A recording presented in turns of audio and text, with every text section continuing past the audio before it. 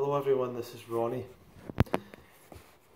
This channel is all about giving you information about a raw vegan diet. I've got about 700 videos on this channel, and if you go back to the start, it's basically my journey going towards being a raw vegan. If you want to check out any of that, my first video goes back to just after the first time I came back from Woodstock Fruit Festival. And then you can see me different places in the world, different festivals I've been to, different interviews that I've given with people. So that's kind of the journey that this channel is. And then starting the Fruit Festival in the UK, which we've been doing the last 7 years. So just that's a little introduction. So what I want to talk about is the concept of coaching. Now, when it comes to people coming into the raw vegan community, the raw vegan lifestyle, I perceive, like, I've been thinking about the journey of people coming in and wanting to experiment and experience this, and what are the different things that are on offer out there that people want and need support for, help to help them make those changes. And one of the things that people coming into this lifestyle changing, one of the first things that a lot of people actually get into is, because people are worried about deficiencies and things like that, they incorrectly giving bad advice, and they get worried about all sorts of deficiencies. They don't exist. Most of them don't even exist. That no one ever gets. But anyway, regardless. So over the years, the raw food movement has been full of supplement sellers, people that sell herbs, which is maybe more of a medicinal thing, but similar, and then all sorts of detox things and different little products that are meant to help people do this. And when people are having a problem with the lifestyle, this is one of the bad, basic, solutions that people are given. Take supplements. It's never going to do anything for you. Like, there's no research behind it that showed that or proved that. But anyway, that's what happens. And a story that I was told recently, now I am very dubious about the complete accuracy of the story, but I was told it in good faith, and I'll retell it to you, from a leader in the raw vegan movement who's been around for a long time. And he told me that he went to an event years ago, and all the different teachers and the different promoters and stuff, they had different tables, and he had a table, other people had tables, and he set out his different products on the table, which were mostly books and courses and audio programs and different little products like that, educational kind of stuff. But he noticed that everyone else's tables were empty. Right, so this is how the story goes. And he said that he was wondering why everyone's table was empty, and then a big truck pulled up, and it delivered all these jars and bottles of this green powder in unlabeled bottles and jars and so on, and canisters and so on. And he said that what then happened was each of these different leaders in the movement, raw vegan movement, raw food movement, they put on different labels to what was essentially the same product, but just put on different labels. And this was what was sold at their different stands and stalls. Now, I almost can't really believe that that's exactly what happened, but maybe there's an element of truth to that story, and there's probably a great degree of truth to the reality of supplement sales, of nutritional product sales, of dried powder sales, in that it's probably all coming from the same place, and they just put different labels on it, and it's the same thing. And I'd like to believe that there's some place that goes to some good farms and gets all that stuff. It's very unlikely that that's happening. It's a wonderful business if you want to be in business, huge margins, which is why lots of people get into it. It's why it's one of the best products to sell if you're looking to just purely make profit and make money. And there's an easy story that's been told to you that people believe in because of their biases. The farmers have all gone nuts, they can't grow food anymore, there's all this chemicals in the food, there's no nutrition in the food, all that nonsense, complete nonsense. No one's ever, no research, nothing to actually prove that. but there's a lot of organisations that put out that nonsense, not just because they're selling products, but because you might be selling different opinions, ideas about the environment, different propagandas that the different organisations are trying to get out there. So they're happy to piggyback on behalf of that, and a lot of people buy into that. They have an anti-government, anti-big industry, anti, landowners or whatever bias. That means they're happy to believe that the soil doesn't have any nutrition anymore because the farmers have all done bad things, and all the food doesn't have any nutrition anymore. Totally false idea, but a lot of people buy into it, and for some reason people are really anti-big pharma, but they're happy to buy like a supplement product which is an unproven product that has no positive impact as far as we know. So that's a little spiel on that industry. But anyway, in the raw food movement, people have been selling that stuff. So and as people come into the raw vegan movement, they're always, as long as that's available, people will always buy these supplements, powders, pills, potions. People will always buy them. So if you want to come into the raw vegan or whatever movement, natural food movement, and make a business, there you go. There's the model. It's there. It works, and you can go and sell that stuff. So that's there for you. It doesn't really help anyone. It's just something to buy. A lot of people like to buy things as well. They like to invest and feel like they're part of something. So they'll buy the things that people are buying to feel like they're part of the club. So maybe you want to make that investment. But apart from the flavour, and some of these things can add a nice flavour or colour to your food, I don't think they have the nutritional benefits that they claim to have, or that they can't claim to have. They usually don't claim to have because they're not able to.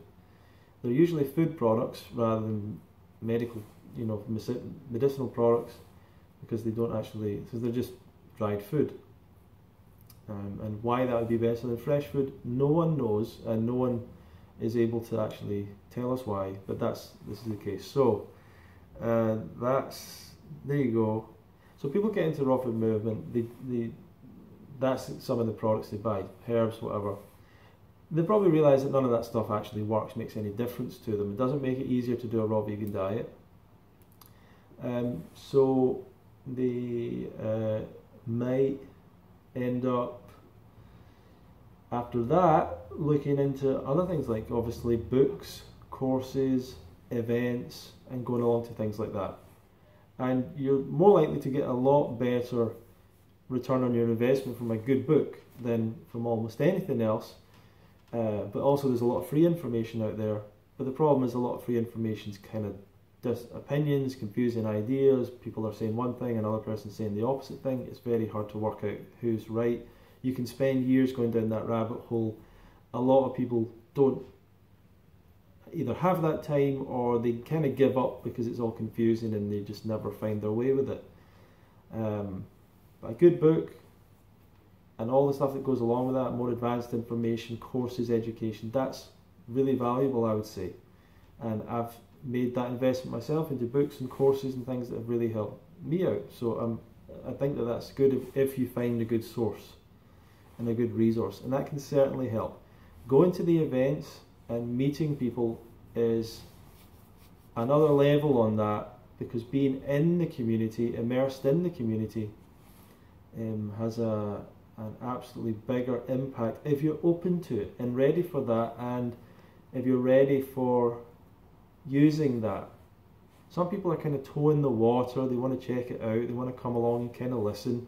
It's a nice little holiday or something, but they're not really looking to make a change, but they enjoy the environment and they enjoy the people, and that's great. If that's what they want, they're supporting the raw food movement, the raw vegan movement, nothing wrong with that. A lot of the people that come to festivals are beginners. I just want to make that clear to people. The raw vegan movement, in terms of the festivals, events, retreats, is not backed and supported, unfortunately, by raw vegans a lot of the time. If you were to go to someone who's been raw vegan a number of years and you were to show them a retreat or an event, they would want to go. They would look at it and go, that looks great, being around other raw vegans, great food, nice environment, that looks good. But they're often kind of like, it's not special to them anymore or something. I'm not sure what it is, but it doesn't sometimes move them. A lot of people that come to these events are not people that have already been into it. In fact, a lot of times they feel maybe entitled to somehow be part of it, contribute to it, they want to work on it or something like that. They're not looking to just be a regular person at the event. So these events in the raw food movement has always been backed in terms of the people that are buying into it and paying for these things by people that are beginners, by people that are looking to be healthy, that are not necessarily vegan yet, raw vegan yet, or anything. And you might think that the path is someone goes from omnivore diet to vegan diet to healthy vegan diet to restricted healthier vegan diet to eventually raw vegan diet, maybe to fruitarian diet or something like that, or raw vegan diet to a healthier raw vegan diet. That's not the process. That's actually not the process. And so a lot of people have said over the years, like, oh, we're better off telling people to go vegan. That's not really the answer to it. And it's a bit of a naivety on a lot of people's part. The idea that because vegan is easier, that's just in your mind that it's easier for a start. For someone who's not ready to make a change to their lifestyle, any change is difficult and they're not looking to make any change. But for people that are looking to make a change and who are serious about it and they're looking to, and they've all of a sudden woken up to being healthier, they're looking for what is healthier and what is healthiest, and they're looking to try it. So when we say, hey, this is what we do, fruits and vegetables in abundance, that makes a lot of sense to people, because that is what health is. That's what healthy foods are to people. So people like to try these things out, and a lot of people that come to UK Fruit Fest are pescatarians, flexitarians, vegetarians, and meat eaters as well. Quite frankly, a lot of people are not raw vegan yet, and we don't have someone at the door stopping people from coming in if they're not a real raw vegan. If we did, we'd have like 10 people, and it would just be the presenters and maybe another small group of people that have somehow found themselves there.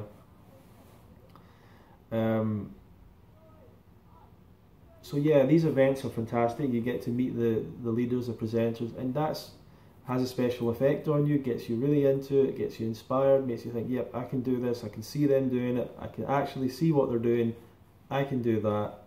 And that's what the impact these events have. As an offshoot, you have you used to meet amazing people.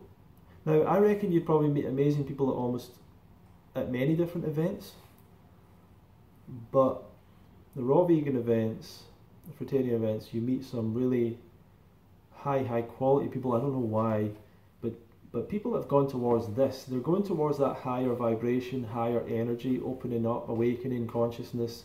Those kind of people are what you want to be around for sure in life.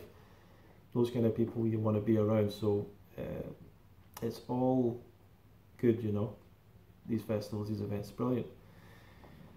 So I recommend all that to you, but I've also seen that people that have done the books, the courses, went to the festivals, went to the other stuff, and and still haven't changed their diet and lifestyle, and still haven't went raw vegan, and none of that worked for them. It can work for you if you're ready to put in the work. It can 100% work for you, but you must be prepared to take it seriously, take the information, use it, start applying it, start working with it, and you have to be quite self-motivated to do that. And that's where a lot of people fall behind, because it's difficult sometimes for many people to self-motivate themselves when it comes to their diet and lifestyle, and the feeling of restricting themselves. And that's where coaching comes in, right? So another thing that people are offering in the raw vegan movement is coaching. Right. Yeah. I was going to add. There's another thing here that people offer, but anyway, coaching, and the coaching helps with helping the person to stay motivated, get focused, get clear, get them accurate information. So you want someone that's actually helped a lot of people, or can show that they've helped people with the right information, or that a lot of people are happy to vouch for them and saying, yeah, they are good, they know what they're talking about. These are the kind of people you want to work with. And the value of coaching is an interesting thing to talk about, because it's very hard to work out. If someone helped me to change my diet, it's very hard for me to say what's the value of that over the course of my life, of me changing my diet. For someone to not become obese. Yeah, sorry, just a little bit of a cut there. So it's very hard to work out what's the value of that to a person if it really works for you, obviously. Now, the drawbacks of a lot of the way that coaching is offered, sometimes if you see a lot of people that are offering it, it's usually often it's one at a time sessions. So they might say, if you look on different people's websites, you'll see $60 for an hour, $100 for an hour, $200 for an hour, you know, just for an hour of their time to speak to them and ask them questions and everything like that. And that can be really valuable. If you've got the right questions that you really need an answer to, that can be worth it. The problem is it could just turn into like just talking, chatting, talking about things, especially people that they just kind of want to connect with the person because they like them, they see them online. And if you're not ready to hear the answer that maybe you don't want to hear, once again, it might not be worth it to you. If you're stuck in your ways and you're looking for them to tell you what you want to hear rather than what's the reality, could be bad. But they also might give you the wrong information. So that's the problem. But the way that I see it is that there's not a lot of value sometimes in that as well, because what we really need is something more long-term, something where a person works with you consistently and helps you out. And if you're to multiply that up in terms of people giving $100 an hour sessions and multiply that up over weeks or months or half a year or a full year, then that's obviously, that would be like a lot of money. That's like a proper program. And the disadvantages of that are that some people are going to fall out, are going to stop, they're not going to continue with it, they're not going to take the advice, and then it works out being, you know, a bad use of your time, I guess. And if you're on a limited budget, then that's not probably the best option for you. The books, the online information, if you can really get it, doing your own experiment, if that's what you're into, that is going to be good for you. And a lot of people don't like getting help from people directly. They don't like being told this is how you do it. So if you're that kind of stubborn person and you don't want to be told how to do it, you're not going to want to do coaching with someone. You're going to want to read 100 books, be completely confused by the end of it, go to all the courses and events. Maybe you'll work out how to do it, but many people don't. The people that work out how to do it are always the people that have one, for me, they have one or the maximum two direct mentors, whether that's as an actual coach or not, direct mentors that they follow. You can get very confused if you go, there'll be lots of people giving all sorts of good advice, but you can just get confused and you kind of want to hear someone else's opinion and someone else's opinion before you do anything. You want to start taking action and doing something. If you find someone that's had success helping other people, you should, and you're happy with them, you think what they're saying is right, and it's working for you when you start, you should stick to that rather than think, I'm going to go to another person, another person, another person, another person. That's my perspective on it. So it's for the coaching kind of thing, real proper coaching is probably not going to be, is a bit of a financial risk for people that can't afford to do it. And you might be able to work it out for yourself. Now, you might not be able to work it out for yourself, and the coaching might be a good investment for you. It might make you more motivated to do it. It might make you stick to it, and so you need to understand yourself a little bit to know if it's worth it. For the people that it is really worth the investment are the people who the money is not such an onerous thing, you know, in terms of spending hundreds or thousands of pounds in a coaching program. The money is not as big an issue for you, or it's not as much of a stretch. But what is an issue to you is your time. And you don't really have the time to get into this whole thing, read all the books, go to all these places. That's not what you want to do with your life. You know what you're doing with your life. You've got your goals, you've got the things you're working at, but you've realised that this lifestyle is going to help you improve everything else you're doing. Getting healthier is going to improve everything else you're doing. Or it could be that you realise your health is falling apart a little bit, and you kind of don't have the time to invest in trying to learn and trying to wade yourself through all this information and all that stuff. Younger people, people that are healthier, you've got the time, the energy. Whether you'll have the direction, the focus to do it, who knows. But certainly for people that are in a position where the time is a little bit limited, or you value your time a lot, so you know, doing all your own personal research is not really something you're looking to do. You're kind of looking for guidance. You're happy to listen to someone, take their advice. You're someone that has a history of, and you know you have a history of being happy to learn from people, take their information, apply it, and you're committed, that kind of person. Then a coaching program is much more suitable for you. It's as I say, it's probably not suitable for the people that it's a real financial risk to invest in, you know, coaching. The same to some degree with events, although the events are, you're probably going to go on holiday this year and pay about the same amount. So going to an event is not really going to make a big difference to your budget over a year. Going to one of the festivals or retreats. And people have sometimes talked to me about the price of some of the retreats being really expensive. I'm like, that's what people spend on holiday.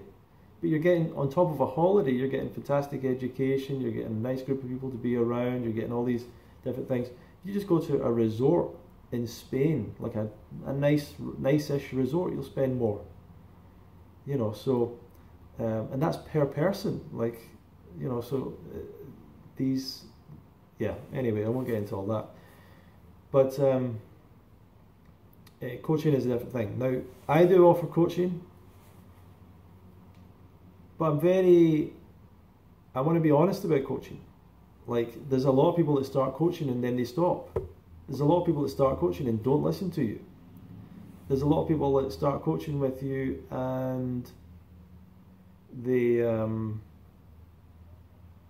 just argue with you. They want to tell you that you're wrong, you know, and stuff like that.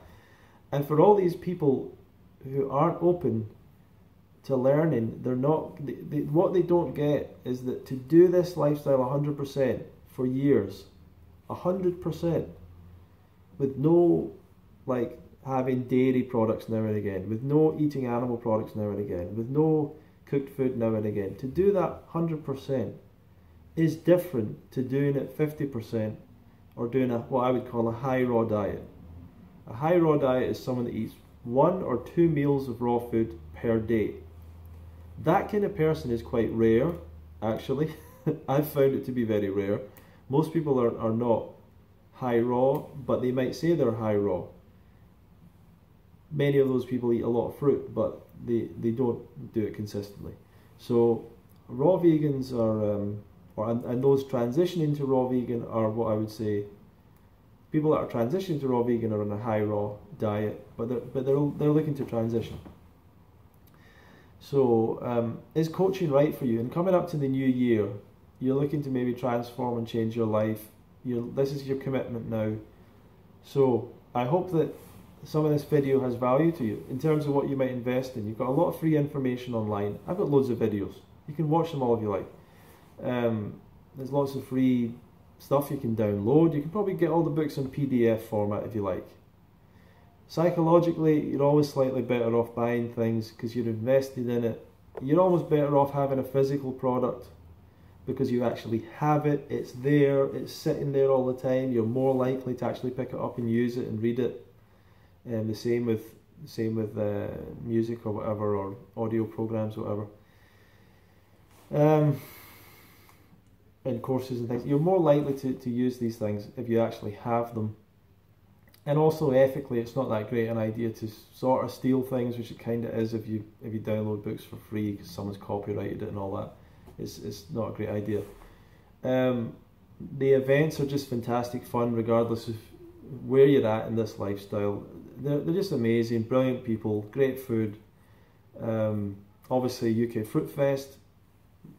You should try and register soon because spaces are starting to run out. We've been doing a little bit of advertising recently. We're already starting to get a lot of people signed up. We're going to start our big campaign in January, and we're going to sell it pretty soon in January, maybe in January even, maybe February. But obviously you're welcome to come. That'll be your best week of the year. If it's not your best week of the year, I'd be like amazed. I'd be willing to bet that it's your best. That'll be your highlight of the year if you come to UK Fruit Fest.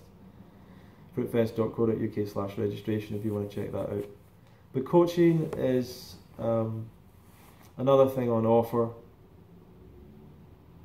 I've not been doing a lot of it recently, and that's because I do get concerned that it's not the right thing for a lot of people, and I'm trying to work out who's it the right person for, so that I can be clear to people. Listen, this is not for you. It's okay.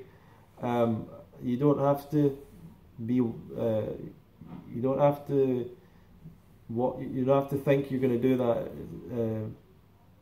or that's what I want you to do, or anything. I only want people to do these things if it's the right thing for them. The Fruit Fest, you're going to have a great time regardless. Like there's so few people that won't have a great time at Fruit Fest. Even people that come that are omnivores, they have a great time. Great people, great environment, people love it, good activities, education. It's brilliant.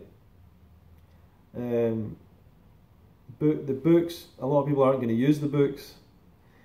The raw food gadgets and gizmos, the blenders, the dehydrators, a lot of people aren't going to use them, unfortunately. I mean, I use my Vitamix every day, but a lot of people don't. Exercise bikes and stuff, no one ever uses these things, right? Basically. Basically. And all the advice in the world, all the free advice in the world, if you don't apply it. So the coaching is for people who are struggling to apply it, but only if you really are in that place where it's affordable to you, so that if you actually end up not using it, then at least it's not financially, made life difficult for you.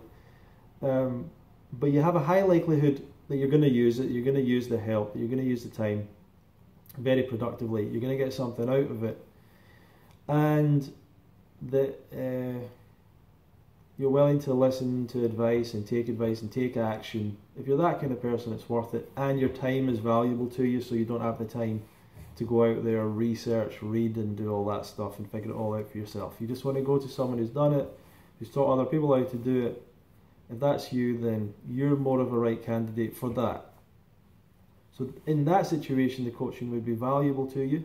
It's valuable to anyone who would use it, but I'm trying to siphon out the people who would actually use it and would get a value out of it. So that's what I want to say to you, and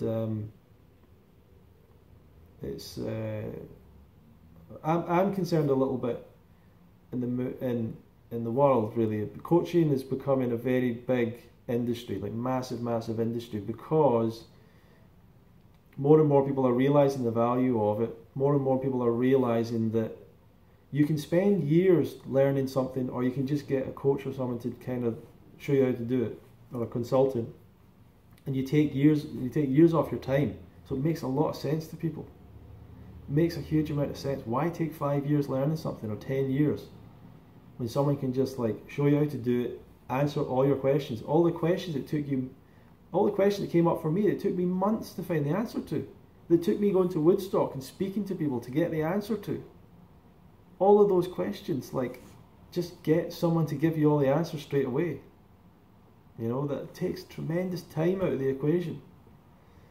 That's the person that coaching is, or the person that recognises that value, is the person that the coaching is right for.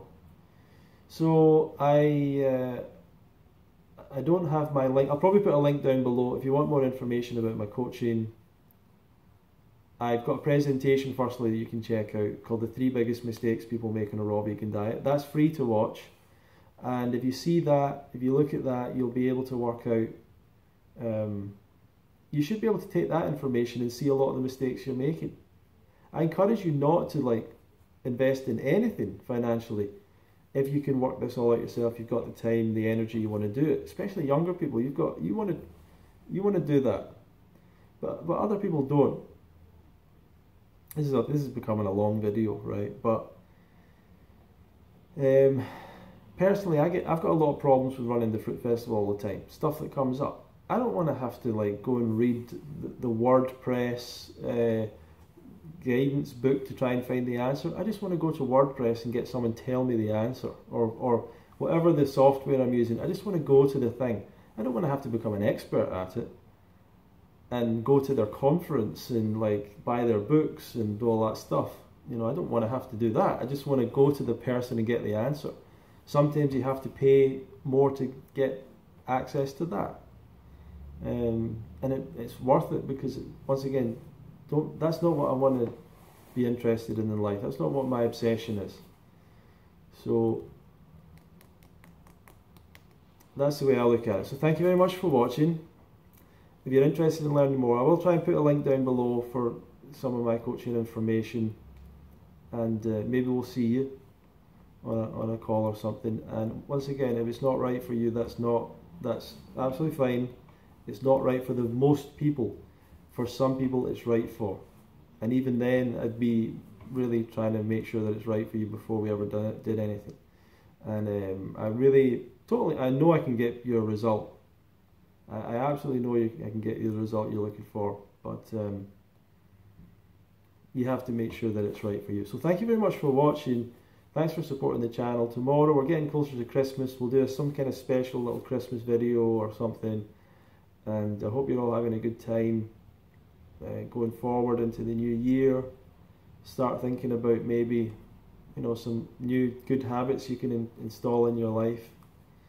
And yeah, stay fruity, and we'll see you in the next video.